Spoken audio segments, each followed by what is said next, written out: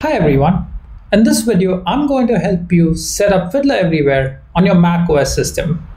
But before we start, if you're wondering what Fiddler Everywhere is, this is a neat little network debugging proxy tool loved by millions of developers worldwide. Fiddler Everywhere is used to inspect, debug, mock, and even share network requests and responses on any device which supports a proxy.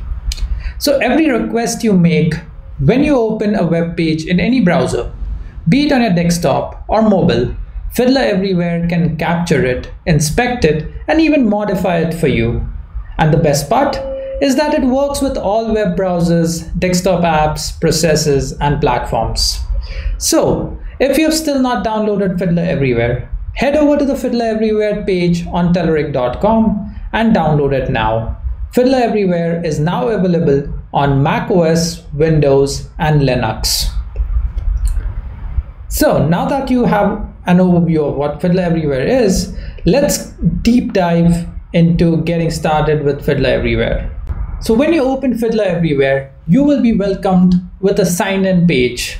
If you're a new user, you might have to create a new account, or if you're an existing user, you can just sign in using your user ID or email. And if you're lazy like me, you could just sign in using Google. There you go. Fiddler Everywhere has now signed in using the Google authentication. The first thing after you sign into Fiddler Everywhere that you need to do is enable HTTPS debugging. The reason for this is majority of the traffic on the internet nowadays is primarily in HTTPS protocol, but Fiddler Everywhere by default only captures the HTTP protocol traffic. To do this, all you need to do is head over to the gear icon at the top right corner, which will open the settings menu. The first thing you need to do is hit the trust root certificate so that you can install the root certificate on your machine. After authenticating, the Fiddler root certificate will get trusted automatically. Next, you need to click the Capture HTTPS Traffic checkbox right below that and save and close the window.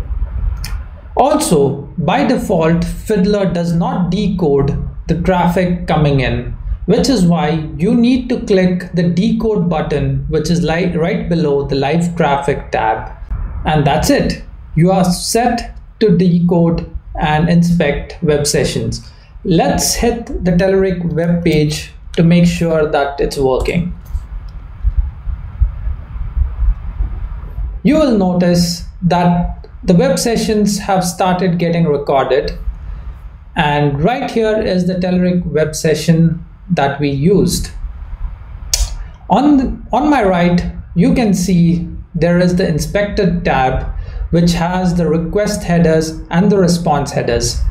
The request headers pretty much have all the headers used to fetch the request, whereas in the response, you see what was returned from the server. Now, if you want to see the text that has come on the web page, you can head over to the text tab and you will see all the HTML within this tab. If this looks confusing, Fiddler Everywhere makes it really simple for you to visualize all of this. Just hit the web tab and you can actually see the entire page loaded on your tab. And that's how you get started with Fiddler Everywhere.